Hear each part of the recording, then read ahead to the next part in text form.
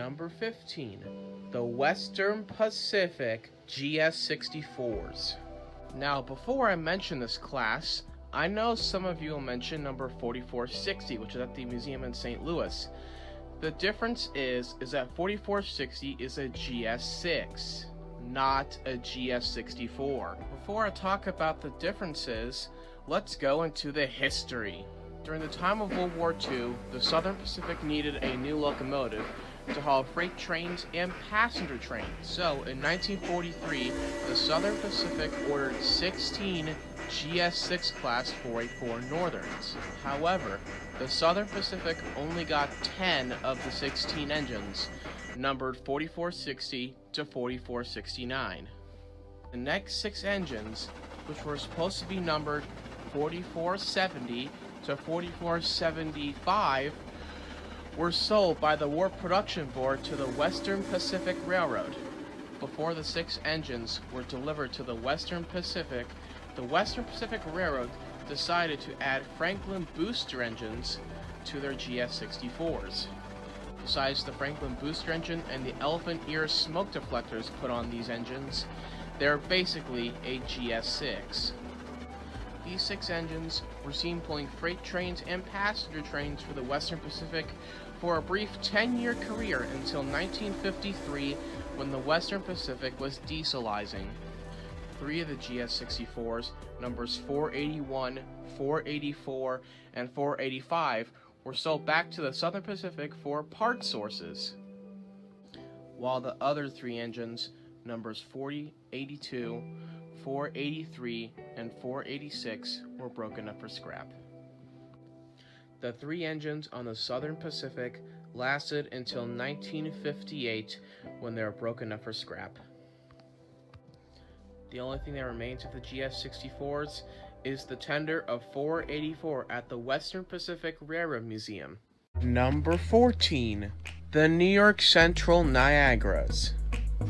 In the early 1940s, Paul Kiefer, who had designed the Mohawk dual-service locomotive, he wanted to up it a notch and make the ultimate dual-service locomotive. But because of the advent of the diesel locomotive, only 27 Niagaras were ever built. Other railroads would call the Northern type engines. However, the New York Central decided to call their 484s after the Niagara Falls. The first 26 engines, which were class S1s, were numbered 6000 to 6025. Then, in 1946, a single S2 class Niagara, number 5500, was built. With a boiler pressure of 275 psi and a driving wheel diameter of 79 inches, they could produce 6600 horsepower at the max. These locomotives were seen pulling passenger trains like the 20th Century Limited and the Empire State Express on the New York Central, and they even pulled some freight trains, including the famed pacemakers. Since the New York Central was quickly dieselizing, the first Niagara to be scrapped was number 5500 in 1951, while the other 26 engines disappeared more rapidly between 1955 and 1956. This is one Northern type I would have liked to have seen preserved. It will make a good running mate to the other Northern type engines that are running currently today. Number 13. The Central of Georgia's Big Apples. World War II really changed the American railroad industry. One such railroad affected was the Savannah, Georgia-based Central of Georgia Railroad. Due to the War Production Board's restriction on designing new engines, the Central of Georgia's K-Class 484s were patterned after the Southern Pacific's GS2s. During their service life, the engines were nicknamed Big Apples by the engine crews on the western end of the railroad. The Big Apples operated in passenger and freight service from Albany, Georgia to both Birmingham and Atlanta. They could handle 1,500 tons between Birmingham and Columbus, Georgia.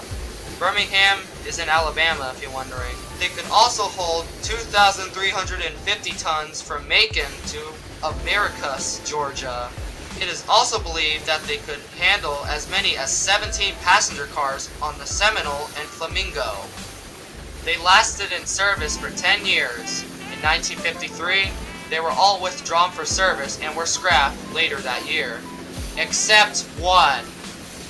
Engine number 451, the first of the Big Apples, was stored in Macon until 1959, when it was scrapped after the railroad failed to find a city or an institution to accept it as a display piece. If a city or institution accepted Engine 451 as a display piece, we could have had a 484 in the southeastern United States. Number 12. The Norfolk and Western 442 Atlantic Types J-Class. Now, we are not talking about the 484s that we all know and love. We are talking about the 442 Atlantics. Now, history. In the early 1900s, the Norfolk and Western needed a small locomotive with big driving wheels capable of high speeds.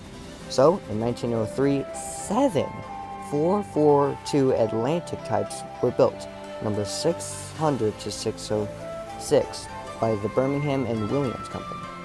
Sadly, these locomotives weren't a good fit for the NNW, because with a driving wheel diameter of 79 inches and a boiler pressure that could only produce 21,752 pounds of tractive effort, they weren't really a good fit.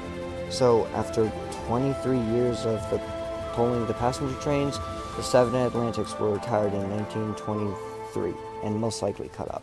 Which is really sad, because I also like the 442 Atlantic wheel arrangement, but that's just me. Number 11. Southern Pacific A6 442 Atlantic type. Before I start, I know you guys are going to say, "Hey Mogami, we already have a Southern Pacific Atlantic, number 3025, at the Traveltown Museum in Griffith Park, California." But here's the thing. 3025 is an A3, not an A6. This will be a short spot because there is not a lot of facts about the Southern Pacific A6. The Southern Pacific had 4 A6s, number 3000 to 3003. What we know about these 4 engines is that they were actually retrofitted by the SP using 4 of their existing A3s. In 1927, in the Sacramento shops, 3058 and 3063 were retrofitted to the first 2 of the A6s. Then, in 1928, in the Los Angeles shops, 2 other A3s were retrofitted, this time being number 3031 and 3039. Number 3000 and 3001 had their tenders and part of their cabs painted in daylight color scheme, and hauled the Sacramento Daylight passenger train. Sadly, all of them were scrapped by 1952. At least we have a Southern Pacific 442 Atlantic type still around. The prototype A3, number 3025 or 3025, is at the Traveltown Museum in Griffith Park, California. It's been there since 1952. The footage you're seeing right now is actually my recording of when I visited Traveltown back in 2015 during the early days of my YouTube channel.